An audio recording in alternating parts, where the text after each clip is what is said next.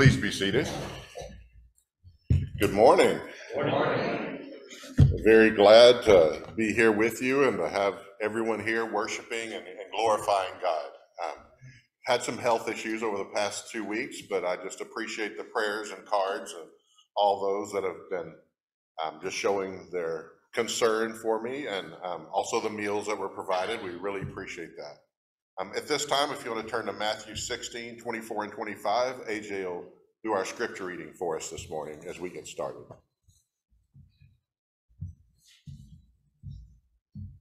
Morning, church.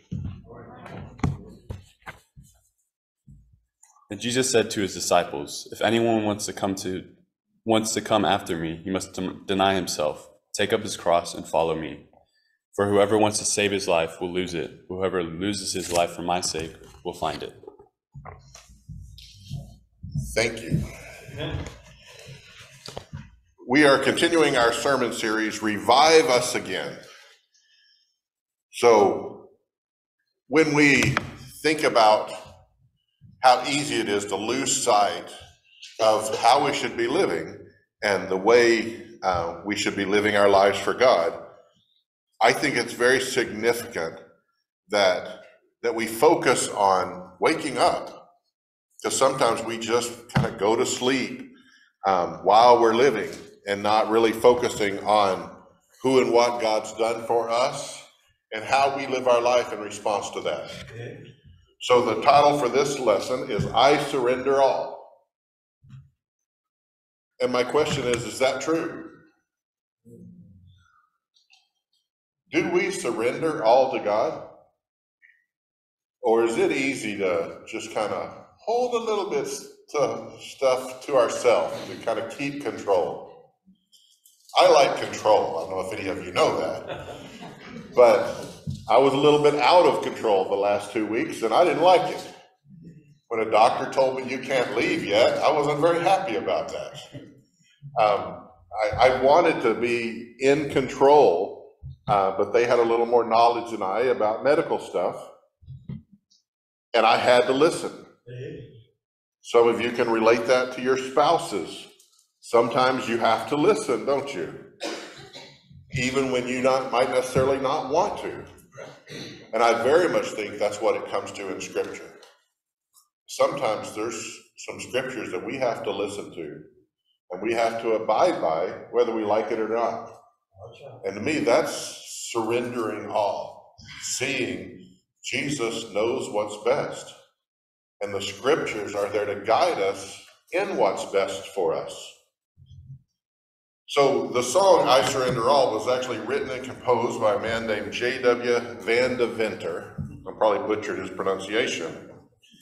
But he says he wrote this song back when he was in East Palestine, Ohio. He said, I struggled because I was developing talents and I wanted to be an evangelist, but I was an art teacher. And I didn't want to give up what I was comfortable with, what I had been trained to do, what I was secure with, to step out in faith to become an evangelist. He said, all my friends were trying to talk me into just taking the call.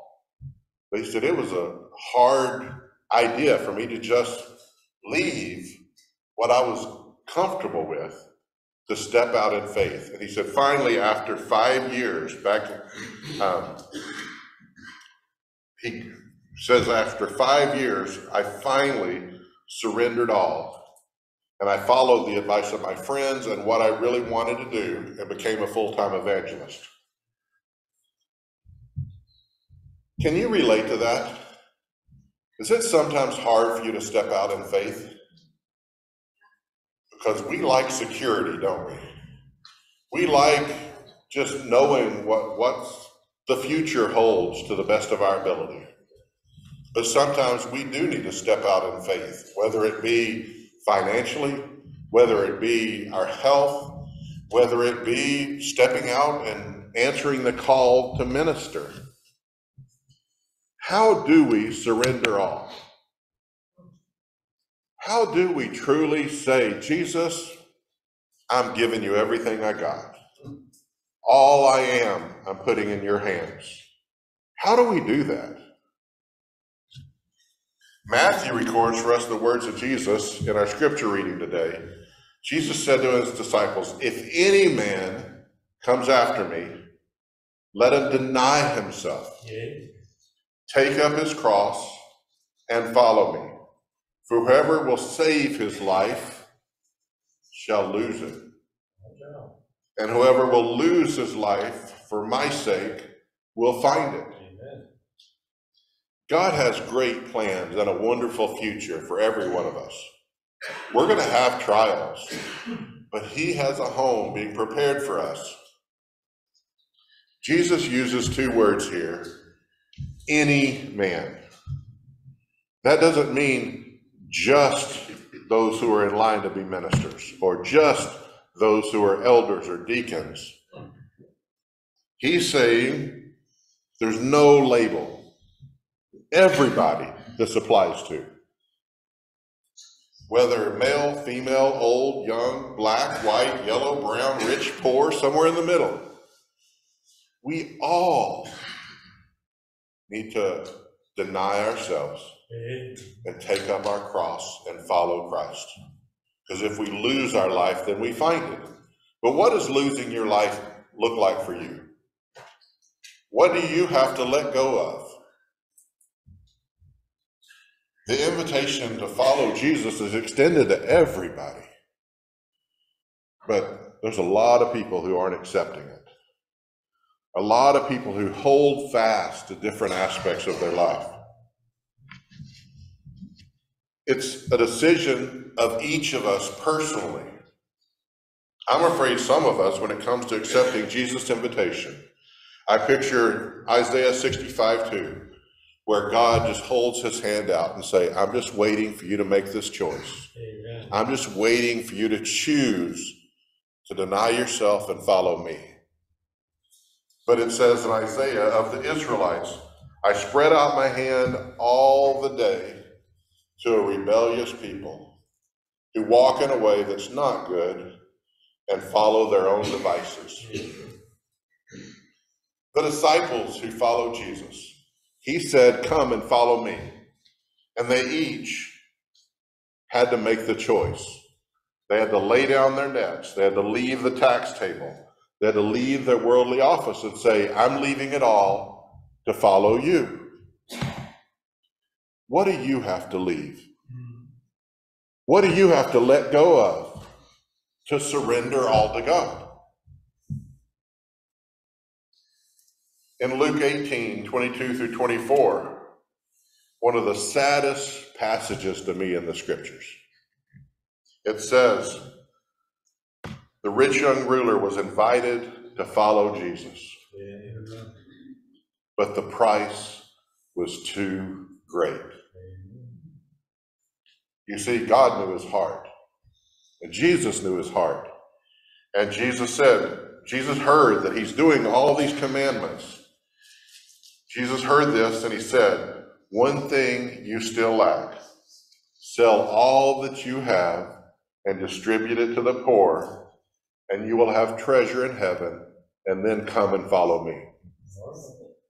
But when he heard these things, he became very sad, for he was extremely rich. Jesus, seeing that he had become sad, said, "How difficult it is for those who have wealth to enter the kingdom of God." The cost was too high for this man to surrender all. How about you? Is there something you just can't let go of? Is there something that you just think, I follow you everywhere but this? The Lord can equip us with wonderful talents and even desire to serve him. He may give us a voice like an angel or a bullfrog. The bullfrog part was for me. Yeah. But we all have to make the choice to use it for him. He can give you the ability to preach and teach, but will never fulfill his calling until you accept the call when he says, follow me. And that means denying yourself, letting go of the things that you hold dear if it keeps you from giving all to God. How do we take up our cross and follow him, as he said in that scripture? First, he kind of defines it by denying self. We've got to be certain in our heart who Jesus is. If we're going to take up our cross, you got to know who you're giving things up for. Who is Jesus to you? Mathew 16:13 through 17, Jesus came to the coast of Caesarea Philippi, and he turned to his disciples and said, who do men say that I, the Son of Man, am? And they said, some say you're John the Baptist, others Elias, and others Jeremiah, and others one of the prophets. And he said, but who do you say that I am? And that's my question to you today. Who do you say that Jesus is? And Peter, who's always the first to speak, steps up and says, thou art the Christ, the Son of the living God. And Jesus answered and said, blessed art thou, Simon Bar-Jonah, for flesh and blood have not revealed it to thee, but my Father who's in heaven. Before we can truly follow God, follow Christ, we need to define for us who he is. You're not going to take up your cross and follow someone you don't trust in. You're not going to take up your cross and follow someone who you think may be the Son of God, but am I absolutely sure? That relationship, that following him supersedes all other relationships.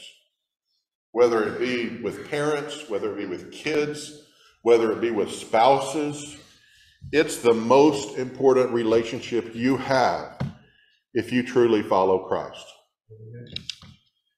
You're putting your marriage in his hands. You're putting your health in his hands. You're putting your kids, your employment, your hobbies, your home, everything that's a part of your life in his hands. Are you doing that? Submitting to him, we place all, not just part of us, but all into his hands. Jesus knows who you are, and he knows if you are saying honestly, Jesus, I surrender all. Jesus says we must deny self. Do we do this? How tough is that? Paul said it best in 1 Corinthians 15:31. He says, I die daily. I put myself to death because of what truly matters, which is Jesus. Titus 2:12, he says, teaching that denying ungodliness and worldly lust, we live soberly, righteously, and godly in this present world. We cannot follow Christ and the world. We can't serve two masters. That's the source of most of the problems in the Christian life, isn't it? Is the guilt that we feel when we try to do that. When we're not all in for Christ. When we say, Christ, I worship you in every aspect of my life. But me watching that inappropriate show or listening to that inappropriate book doesn't really count.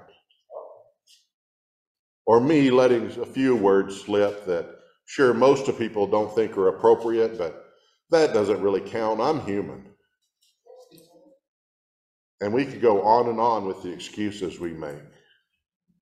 But you're either all in or you're not. You see, Jesus said, follow me. Think of the places that took Jesus and his disciples. Took him to the temple to worship. We're good with that, right? You're here. So you're good with going to worship. But it took him to the streets to heal those that were untouchable. It took him to desert places in the wilderness to pray. It took him before courts and governors standing up for God. It took him to the tombs to raise the dead. It took him to persecution and ultimate death on a cross, which he overcame. It took him to glory. Where's your life going to take you? That depends on if you surrender all.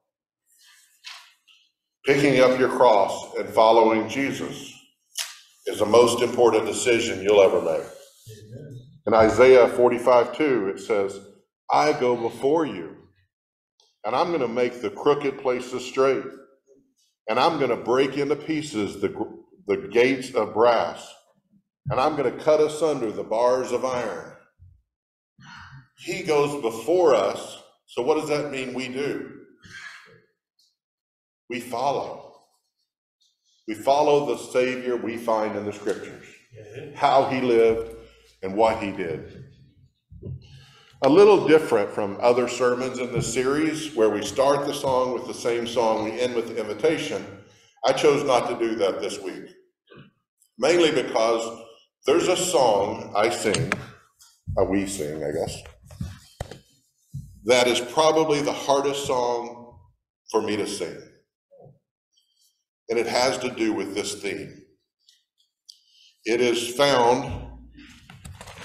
it is our invitation song, and it's called Above All Else.